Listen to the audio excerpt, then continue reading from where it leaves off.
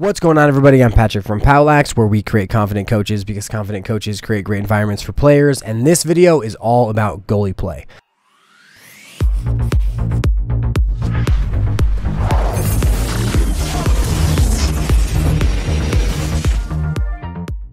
We're going to start off talking about how goalies overcome the fear of getting hit with the ball, talk through the strategies we're going to use as the ball is being shot from different distances, talk through the arc and stance, as well as some of the ways that goalies can lead and communicate to their teams. And then we're going to do a deep dive into how we want to warm up goalies and some of the issues that we're going to find when we're trying to warm up goalies before games sometimes. Before we get started, this video is brought to you by POWLAX.com and the POWLAX Gold membership. The POWLAX Gold membership gives you access to all of the POWLAX Playbook PDFs that you can print and put into your own playbook, as well as access to the POWLAX digital playbook with the ability to share all of the plays with your team. So basically, you head over to Lacrosse Lab and I've built an entire playbook for you that you don't have to go through, sit through, and build yourself. And you can then share any of these plays with your team and track who watches them through Lacrosse Lab. So basically, you sign up for POWLAX Gold, you're going to get access to the POWLAX playbook through Lacrosse Lab, and then you got to get your own Lacrosse Lab account for your team, and it will then allow you to share all of the plays that I've created that reference all of the videos I've made that your players can then watch. And then you'll be able to watch what players watch which videos that you share, and it really helps the players get a better understanding and learn in multiple ways all of the things that we're trying to get them to do on the field. Now let's get into our goalie play video.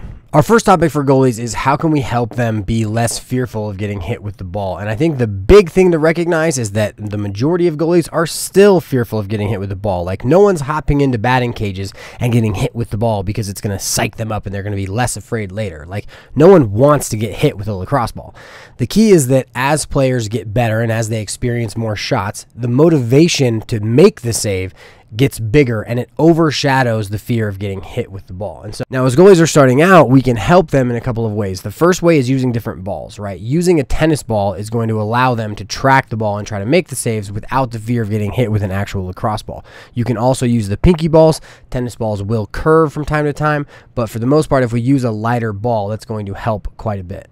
Now, there are two other topics I want to talk about. First is that as the players around them improve, they're going to get hit less. The worst thing you can do for a 7-year-old goalie is put them into a game where the other 7-year-olds think they're just going to shoot as hard as they can from right on top of the crease and then hit the goalie, right? If the kids can't aim and they're not aiming for the sides of the goal around the goalie, it's going to be pretty tough to put them into a situation where they're going to like overcome the fear of getting hit because, you know, they're not even trying to make saves at that point. They're just getting hit. So as players improve, the amount they're going to get hit is going to decrease. Now, the final topic I want to discuss is goalies in shooting drills. There's nothing better for a shooter than shooting on a live goalie. And so some coaches will put goalies into shooting drills. Now, here's the key. The goalie has to be able to track, follow, and find the shooter and then be able to make the save before each shot. If the shots are coming too quickly, where it is overwhelming rather than challenging to find the shooter and then make the save, the goalie should hop out of that drill. The next topic we're going to discuss are the strategies we're going to use as shots are being taken from different distances. And we're going to divide the field into 3 sections. Anything beyond 10 yards is far. Anything from 7 to 10 yards is mid-range, and anything 6 yards and in is in tight. Now, when we talk about shots that are far, we are actually going to be able to see the ball and then make the save, right? So as players are here, you see the ball, this goalie has the ability to see it, react to it, make the save. Now, all of the research that we have in terms of how our eyes perceive balls that are being shot at you is taken from tennis. And what the researchers recognized is that you actually see the ball come at you in frames. So it's almost like you think about a movie. You've got like 30 frames per second. As the ball is released, you track for that little bit of time, and that's where you can start to make your reactions. Now, some people like to train goalies to attack the ball. Other people like to train goalies to stay on the same plane and then just move their stick to the location that the ball is going to move through. But that's kind of for your goalie training. But in terms of how you're going to actually be able to see it, that's what we have from far shots. We can see it, react to it, make the save. Now, once we hop into mid-range saves, these become a little bit more difficult. And the key is does the defense interrupt the shot at all? Like, this shot was taken from pretty close, and the goalie made a really, really good save. Now, if the shot is contested, that's where we're going to have a really good opportunity to make the save, because the shooter's going to have someone in their hands, and if the defense plays really well, we're going to have a better chance to make those saves from those mid-range distances. Now, finally, we have in tight. It is absolutely impossible to make a save by seeing it, reacting to it, and then making the save from this close to the goal, as you can see right here, right? As this player catches the ball on the doorstep right here, there's no way the goalie is going to be able to see it come out of his stick, react to it, and then make a save. So what we're going to focus on is doing two things. The first is matching stick. Goalies have a much bigger head than the other player, so they're going to try to put the stick over the stick and the release point of the shooter. They're also going to be able to try to read the tendencies of a shooter. So if you know a shooter really likes to fake low, shoot high, you're going to be able to recognize that and then find the tendency of the shooter and then make the save. Now, the next thing we're going to talk about are the goalie's stance and the arc they're going to use to move around the field. So as a shooter is moving around the field or the ball is passed, you want to think about the goalie's shoulders as laser beams going forward. They want to keep the shooter between their laser beams so that the shot is coming from the same direction each time. Now, in order to do that, they are going to move around an arc. Now, the arc is just the locations they're going to stand as the ball is moving around the field. Now, as you play on the arc, the key is make sure that you are in the middle of the goal. Notice that he never loses track of the ball. He's going to turn to face him, and then once he starts to come to this other side, he's going to get to his pipe, and now he's in what we would call his arc. Now, when we talk about the stance, as the goalie is in his stance, notice he's got his hands in front of him. They're relaxed. His top hand is about chin height, and he's on, I'd say, probably the balls of his feet. He's not like super forward. He's not super back, but he's just in a stance where he's relaxed and he's ready to make a save. As a goalie, you never want to be like super tense, because when you think about how our muscles work, when you're super tense, you have to relax and then move. But if you're relaxed, you can move much quicker as you are seeing the shots being taken. Final topic we're going to discuss before we do a deep dive into the warm-up is what are some of the things that goalies can do to be a leader on their team. Now, as I say that, the first thing I think of is if this is a beginner goalie, they don't need to be worried about commanding their team. They need to get used to how the game works before they can direct any players on what to do, right? But so as they are in the games for the first few times, the only thing they need to think about is making the saves, right? See the ball, react to the ball, make the save, control the ball, and then find themselves within their clear. Now, here are a couple tools that we can use to help them as they begin to learn the game, and then how they can command and become a leader on the field. The first thing is they can help the defense out by giving the ball location as it moves around the field. So for the most part, coaches are going to communicate the field as it relates to the goalie's position, because the goalie's position never changes. So top left is to the very top of the field and left. Top center is directly in front of them. Top right is up and to the right. Side left, crease, side right, back left, X, and then back right are all locations derived from the goalie. Now, as the ball is passed, the goalie can communicate those to help off-ball defensemen as they are trying to look between the ball and their own player. That's probably the first thing that goalies can do to really help them, and they can do it as they're in their warm-up. They can do it as they're in practice. All they do is as they're going through their stances, the ball will move. They'll say, you know, top left, top right, side right, and as they're moving around their arc in their stance, they are then communicating those locations. So that's the first thing.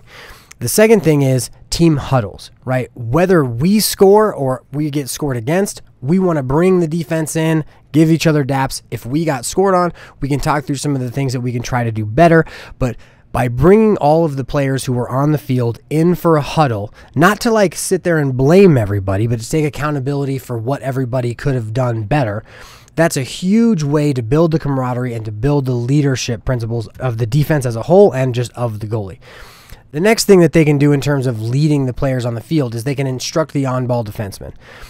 Goalies because they can see the entire field, they can watch the game as it's happening because they're in a good vantage point. They're not like in playing the field like all the other players.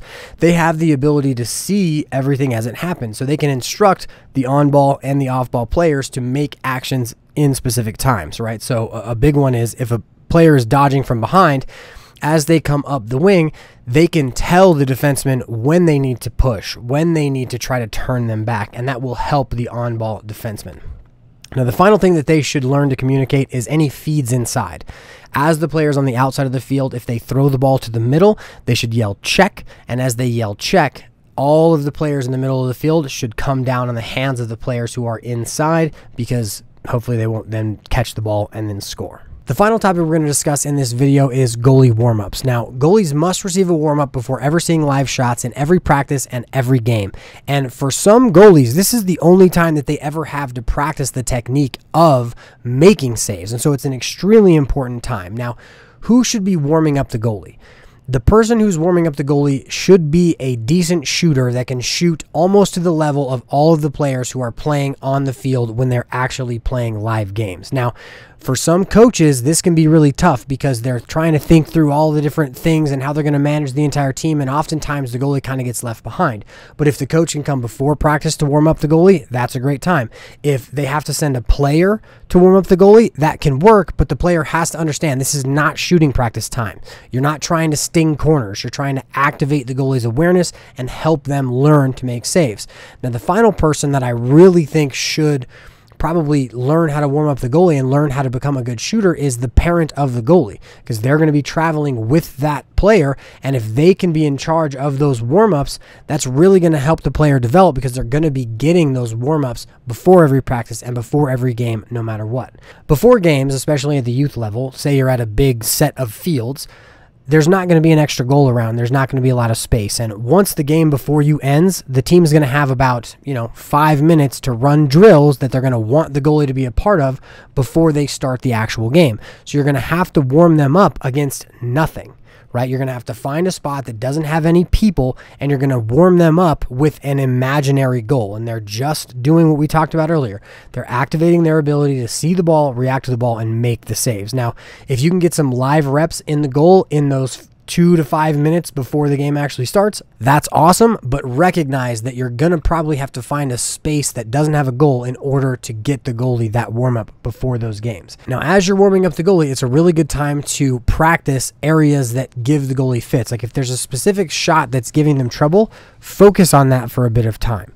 Then, when you are warming up the goalie, it's a great time to teach the goalie the progressions of, after they make a save, where should they be looking? Are they looking upfield, then checking down to their left and their right, and are they getting out away? So it's just a good time to add in the progressions of live gameplay.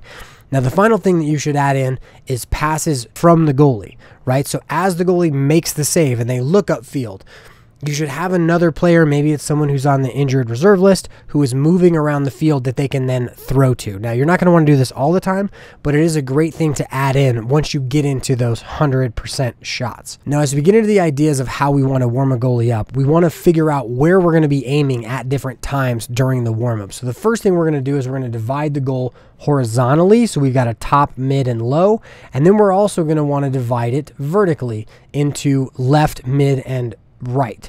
And so as we are looking at the goal, if we divide it into corners, the goalie's not going to have to read the ball very much if we're just shooting for this corner. But if we go high, mid, low, now the goalie's going to have to react to whether we shoot top left or top right, and they're going to have to read a bit more. Now, this is preference of the goalie. The goalie that I worked with most of the time didn't like having to read early. They just wanted to work on the techniques, and it really worked for him. Other goalies, they start by reading either side really well, and they love it. So make sure that you ask the goalie before you begin the warm-up what kind of progression they like to go through. Now, here is a kind of a visual of the progression that I like to use. You've got stick side high, off stick side high, stick side hip, off stick side low, 5-hole, off stick side low, and then bouncers close to the goal, meaning inside of the crease, and then bouncers far from the goal, meaning outside of the crease. Then we increase the speed. We do high heat, shooting high and fast, then we mix it up to shoot anywhere, and then we take a few shots to focus on any problem areas. Then I do some shooting off of dodge, shooting off a catch, and then shooting in tight where they learn how to match stick. Now, here is some example of our warm-up. So I'm going to be at about 12 yards away from the goalie, and I'm going to start by shooting stick side high. Take a couple shots there, then I'll move to off stick side. And you've got stick side hip, then you've got off stick side hip, and I'm taking like 4 to 5 shots in each one of these positions. Then we've got stick side low, which I hit stick side hip a couple times. So stick side low. Now we won't ever move on until he makes a save in that position. Like, we're not just going to rattle through him. But so if he makes a good save, then we'll move on to the next side. Now we'll go off stick low. And as he's learning to see the ball and react to the ball, everything is kind of improving. Then we're going to go to bouncers close to the goal. And then we're going to go through high heat. Now, this section of high heat was actually a problem area that he had. There were a couple of players from some teams that we had played who did this riser from the wing, and it really gave him fits. Now, we worked on this a few times during the warm-up, and in the next couple of games, he was lights out against this type of shot. It was absolutely awesome to see. He had to get a few reps of learning how to track the ball come out of the stick at that angle, but once he knew it, it was absolutely awesome. The next thing we do is we mix it up. So we shoot a bunch of different shots from a bunch of different angles, just kind of go through the progression of shooting. He's making saves. At this point, I'm shooting almost to 100%. And now, once he gets into the game, he's going to be ready and activated. Now, there's one more thing I want to share with you, and this is more of an advanced tactic, but playing goalie is really, really difficult. All eyes are on the goalie all the time during the game. So I like to do something where I put a little bit of extra pressure on our goalie at the end of warmups on, say, like 5 days out of an entire season. So what we do is we call all the players up to watch the goalie. Now, this puts a ton of pressure on them, the same kind of pressure that they're going to be in, say, overtime in a really big game. And now, I allow the goalie to pick a percentage of shots that they have to save out of 10. So I think in this one, he wanted to save 7 of the 10 shots that I take. Now, I don't take this easy at all. And so what we do is we wager, right? We're wagering sprints on how many saves he can make. And so I'm not going to be unfair where I get too close to the goal. I'm going to shoot basically the same shot over and over and over again. But if I score 4, they all run. If he saves 7, they don't have to run. And so it puts some pressure on him that's realistic to the same type of challenges that they're going to have as they are in the actual game. It's just a really fun way that to kind of activate that competitive nature of the goalie and to put a bit of pressure on him. And he really enjoyed it. Some goalies might not like it, but he really enjoyed it. But so that's our video on goalie play. I hope that you guys enjoyed it. Definitely let me know what you guys thought down in the comment section. Have a good one, and I'll see you guys in the next video.